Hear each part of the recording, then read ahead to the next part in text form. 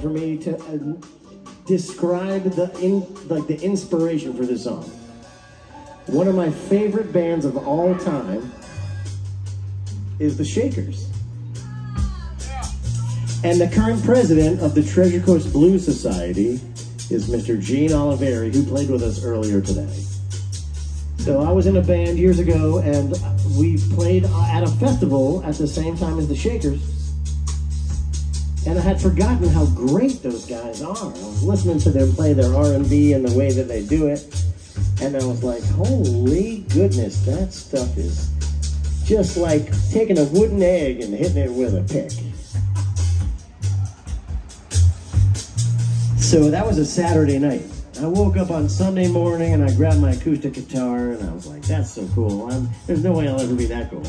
But I gotta write a song. And I wrote this song. And the original name of this song was ISB, which stands for Inspired by Shakers.